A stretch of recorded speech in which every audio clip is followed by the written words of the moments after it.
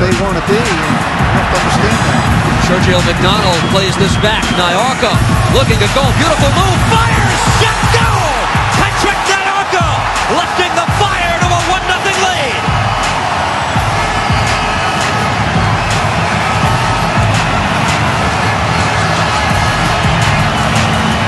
Well, we talked about a little bit of time and space. Nyarko does this all on his own. Beautiful little drawback. He'll drag that ball back to his right foot. Excellent little touch, and then he hits that instep drive. Absolutely rips it with velocity. Chris Rolfe is on the move the other way. Against the run of play there. The shot taken, and it's a goal off McMath.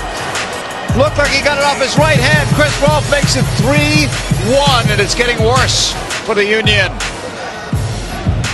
Rolfe comes down, puts his head down. Zach is set, but he was moving and the ball came to his left. Just wasn't set to make the save.